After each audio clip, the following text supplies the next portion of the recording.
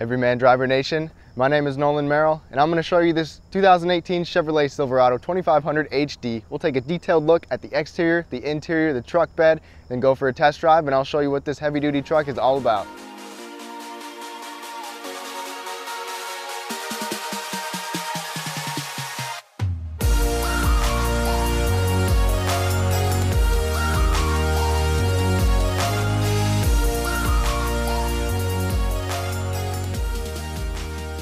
Thank you everybody so much for tuning in.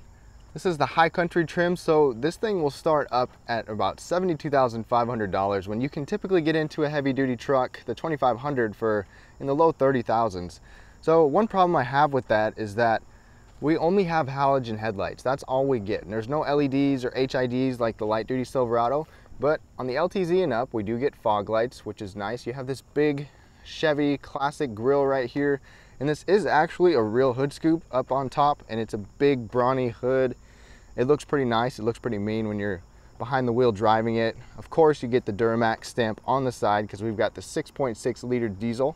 So what do y'all think of the way this looks? Not a whole lot different than the light duty truck, but you can tell it's a little bit beefier.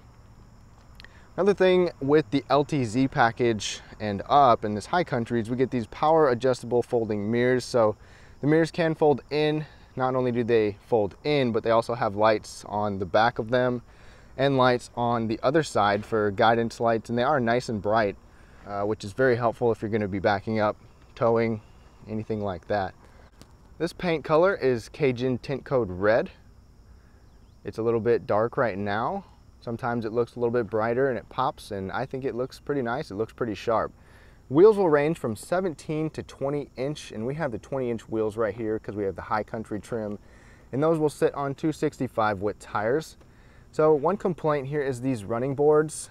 They do come standard, which is nice, but these are the ones with the slats that run out away from the vehicle instead of parallel to the vehicle, and in my experience in some northern winters, they can get kind of slippery, but it is a very tall step-in, so it's nice to have some running boards as well. And these are the 6-inch chrome steps that come standard.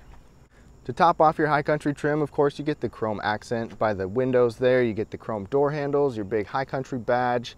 A lot of chrome on this truck, and it really shines and it really pops. Ground clearance will vary depending on the model, but this one will get about 9.5 inches of ground clearance.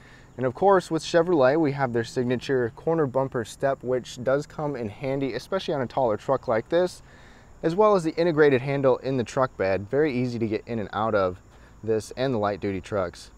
On top of that, we also have an automatic locking rear differential, which is standard on this truck. And that comes in handy in low traction situations, especially if you don't want to shift into four-wheel drive. One wheel spins, the other one will lock up, and you've got positive traction on both sides. This tailgate is lockable with our backup camera back there. It's also an easy lift and lower tailgate, which is always nice. Easy to open it, easy to close it. Anybody can do it. We have parking sensors on the back and the front, our big diesel exhaust right there.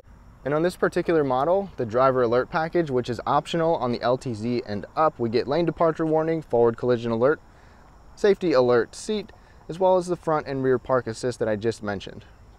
Like I said, this is an easy lift and lower tailgate, therefore it will not slam. Standard on this high country trim, we do get this spray in bed liner, plus we have optional LED box lighting. And the LED box lighting does help for sure. Of course, we have in-bed lights as well as our typical cargo light up there. And as I was saying earlier, the mirrors do put off quite a bit of light as well, shooting out the side of the truck, which is very handy. So just standard here, we have a couple tie downs up on the top of the bed on both sides as well as on the bottom. And those top tie downs can pivot. And you can even see the fifth wheel is ready to go right there. In the back of the bed, you got your Chevy logo, plus we have a power sliding rear window. And then over on the side, we do have our plug right over here. Now, we have the 6.5-foot bed with the crew cab. You can get an 8-foot long box. The bed is actually 21 inches tall from the rail to the floor and 51 inches between the wheel wells. So depending on what you need to throw back there, that can be helpful. It is fairly wide between those wheel wells, actually. As equipped, our payload number is not as impressive as it could be. It's 2,513 pounds in this four-wheel drive crew cab short box, but that can go dramatically up depending on the box length and depending on if you move down to two-wheel drive. But let's talk about the powertrain. So on the base heavy-duty 2500 Silverado, you get a 6-liter V8 naturally aspirated, no diesel, no turbo. That's 360 horsepower and 380 pound-feet of torque. But in this model right here, available on the LTZ and High Country trim, we can get the 6.6-liter Duramax diesel. That comes with the Allison transmission, which is a 6-speed, and the non-diesel still comes with a 6-speed, but just a heavy-duty 6-speed transmission. So this Duramax diesel, the 6.6-liter, puts out 445 horsepower and 910 pound-feet of torque. And that comes with a 36-gallon fuel tank. And we'll talk about fuel economy, what I've been getting on our test drive.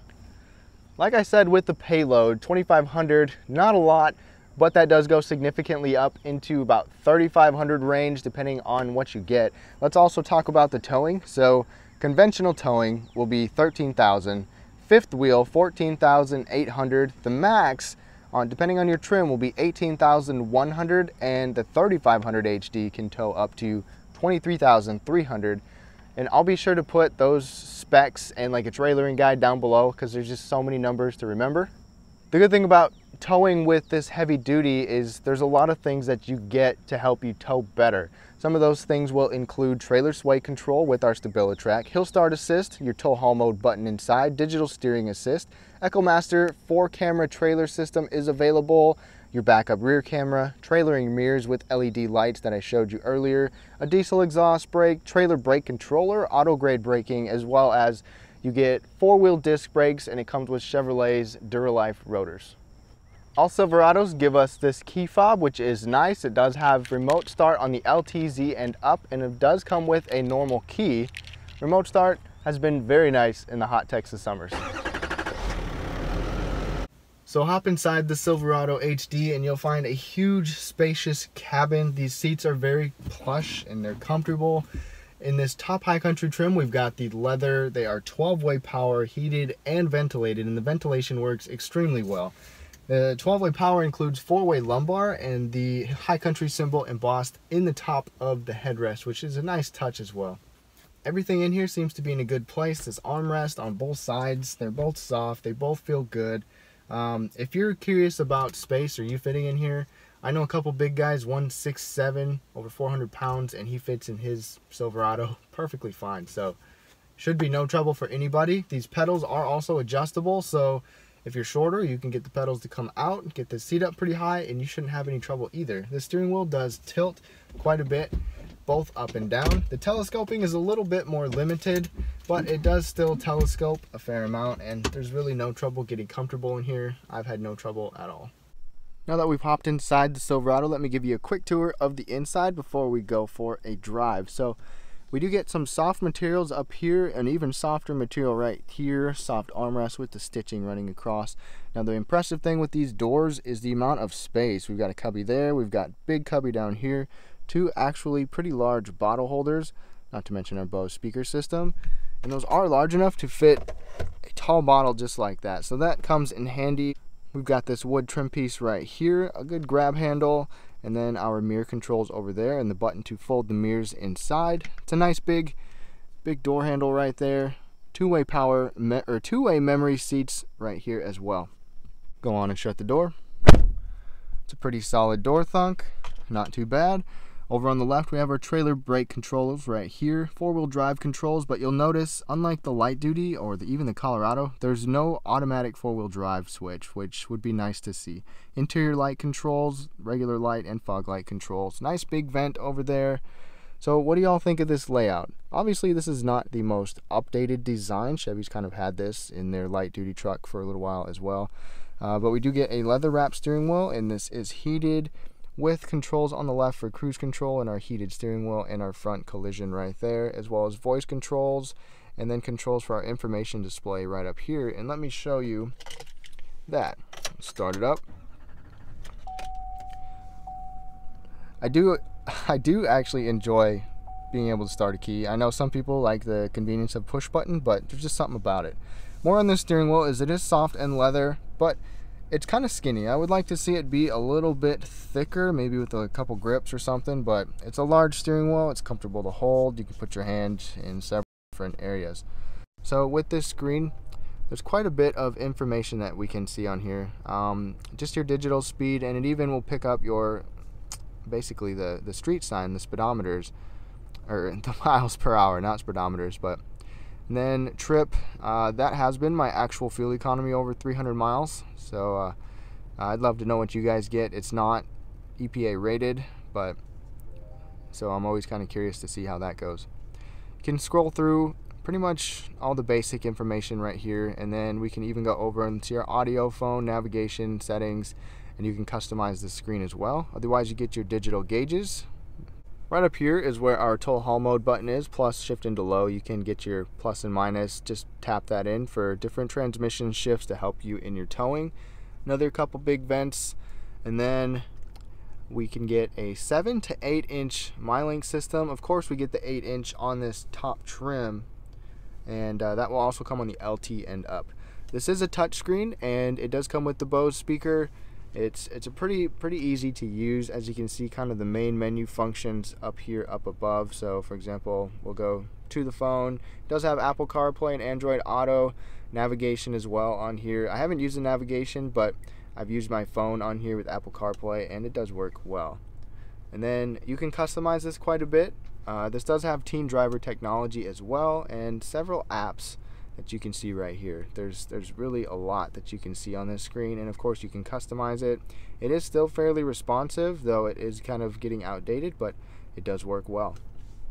And we do have some real buttons, and they've got a nice texture around them, so if you've got gloves on, or you know, you don't want to mess with the touchscreen, you don't have to. And then down below we do get dual zone automatic climate control, which is always welcome, and that's on the LTZ and up. You can synchronize them or customize each side. Again, nice big buttons, turn dial, and it even shows you on the screen how your AC settings are set up. Then right over here we have our ventilated seats, which are 3-tier, as well as our heated seats right here for the back of the seat, or the bottom and the back. And these ventilated seats work extremely well. Those are on both sides. Moving down, we've got our pedal controls so that you can adjust the pedals in or out, whatever works good for you. Traction control, our cargo lamp, which does work pretty good. We have the LED box lighting. Our parking sonar for the front and back. Lane departure alert right there. Not actual assist, but alert. And then, of course, your diesel exhaust brake right there. Going down a hill, trailering, whenever you need that. Now you can be extremely plugged in up here. So we've got 2 USBs, we've got 2 12 volts, and an actual power outlet right there. You've got a couple slots right here, and I've actually put an iPad mini on here, and not watching anything while I was driving, but you can put that there, so that's handy. You can put your phone there. Have a big storage bin right down here. You can put a lot of stuff right there. The only thing that would make this better is maybe if these cup holders could slide forward or backwards for more space, but these cup holders are accommodating. I can fit my large bottle in there. We had large drinks in there. You get a wireless charging mat, but my iPhone Plus does not fit on here, and it doesn't matter anyways because it doesn't charge wirelessly, but just something to keep in mind. Bigger phones do not fit, but we do have a soft, wide armrest. This is very comfortable. It's easy to share with the passenger. Open this up and we get quite a bit of space, plus we get even more power outlets. Get an auxiliary port over there, 2 more USBs, and then another 12 volt over here. Nice and deep storage space. Right next to each side we do get another little storage space right there as well. It's actually a little bit deeper than you might think. That's on both sides. When we go over to our glove box, we got 2-tiered glove box. We've got the upper portion, which can lock. It's a little bit smaller. Then we've got the lower portion, which is soft opening, just like that. We do have sliding visors. The entire visor will slide. You've got vanity mirrors and lights. And on this trim, we do have the auto dimming rearview mirror with our HomeLink garage controls, plus our power sliding rear window right there. And then we do have the moonroof up above, just your typical size moonroof. Not to mention these sunglass holders. This is massive. It's extremely wide, unnecessarily so, but it'll accommodate your glasses. The big towing mirrors that I showed you on the outside, They do work well. I do like how it does kind of have the bottom mirror, the top mirror as well, and then the projection lights off of that. Go to shift into reverse for our visibility. So we just have one angle, but it is a dynamic line, and it's a pretty clear screen, and it works pretty well. And you can even see the hitch right there to make things a little easier for backing up. The back seat of this heavy-duty Silverado is still pretty comfortable. Behind myself, I do have pretty good knee space, pretty good foot space, and I do have good head space at 5'9", like I said. These seats are a little bit upright. I wish there was a little bit of adjustability back here, but it's still comfortable. We do have this soft center folding armrest with 2 cup holders. If I kick that up out of the way, move over to the middle, I can actually sit in the middle upright without my head touching, and there's not a huge transmission tunnel, so that is handy. Plus, we do have the rear entertainment system right here. It comes with headphones and a remote, and we get 2 USBs, an HDMI, a couple little cubbies back here, and a 12 volt. The only thing is there's no AC vents back here. You have to rely on the vents from the front, and that is a huge letdown in my opinion, especially every day down here. It's been about 100 degrees I've had this truck. I have had people in the back, and it's not fun trying to share your AC vent with people in the back. We do get a couple mat pockets, and on the door does have soft armrest. It also has quite a few cubbies and a cup holder. I wanted to show you guys how easy it was to fold these seats up out of the way. We do have 60/40 folding seats. There is a little bit of space under the seats if you want to store something, and like I said, not a very big hump in the middle there. All you got to do, lift the seat up, and then you got a pretty flat load floor, and you can do that on both sides. Just as easy to pull that seat down.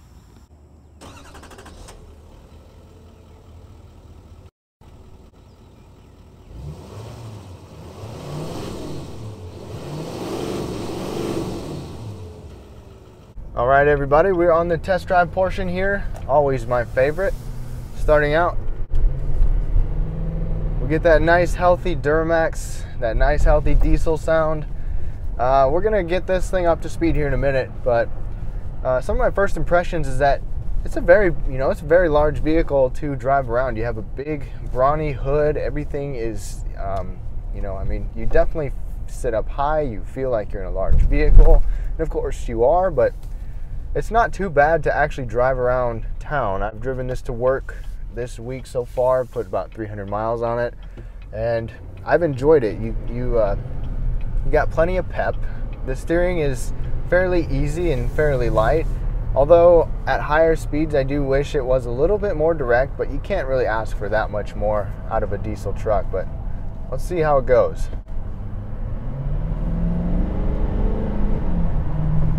It's got some pretty good go. For being a big lug like this, I believe it's about 6.5 seconds 0 to 60, and that's very impressive. I was really impressed by that, actually. Braking, on the other hand, is not the best, but again, for a big truck, and it's got the Duralife rotors, so it's not like you necessarily should have to worry about the rotors warping or anything like that, but it doesn't come to a stop quite as fast as I want.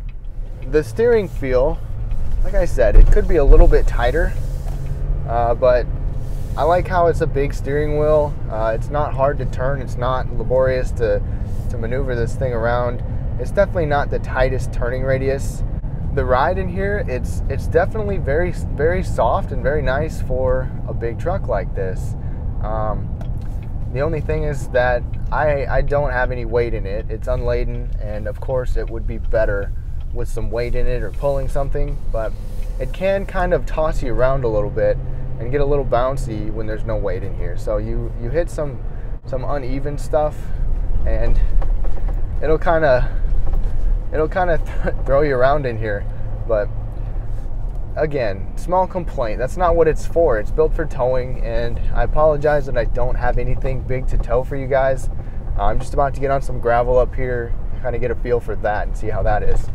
One thing I was very impressed with was how quiet this thing is. So obviously at lower speeds, or when you go to accelerate, you can hear that engine and you can hear the powertrain working, but once I got up to highway speeds, I took some decibel ratings at 70 and 75 miles an hour on the interstate, and it was quiet. We do have the inlaid doors, triple sealed inlaid doors, which seems to make a pretty big difference. and how quiet it is in here. So it's definitely a comfortable, quiet cab. I don't think anybody would have a problem using this as a family vehicle, other than it's just big to get around. So we're just turning onto some gravel here. I like to see, you know, how it feels when you kind of throw it around a little bit, hit some uneven stuff.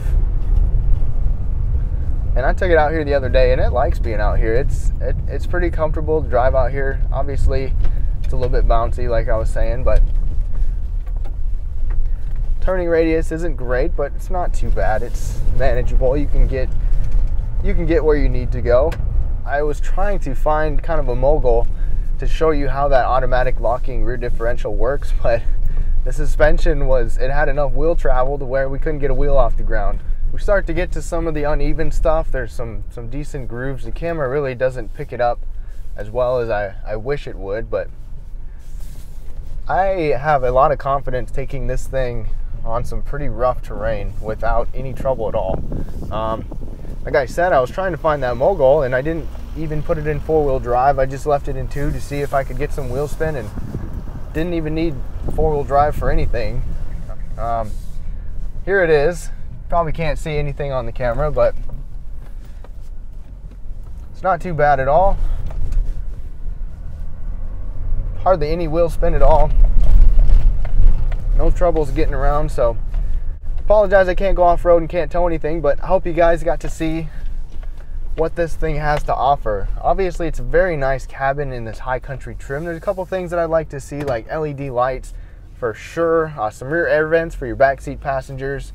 Of course, towing numbers could always go up, and I'm sure they will in the future heavy duty series, but they're still very respectable numbers. If any of you own one of these trucks or own a Ford or a Ram, let me know what you think of those as well. I haven't been in either of those, or at least driven those, so I'd love to hear about that. I want to thank y'all so much for watching. Dave Erickson, thank you so much for having me on the channel. Please be sure to check out some more of Everyman Driver videos. Check out some more of my videos. My channel is called Prime Autotainment. Please be sure to check me out. I've got several videos. I will be also testing the light duty Silverado High Country and the Toyota Tundra right after this, so stay tuned for that. Thank you all so much for watching, and I'll see you next time.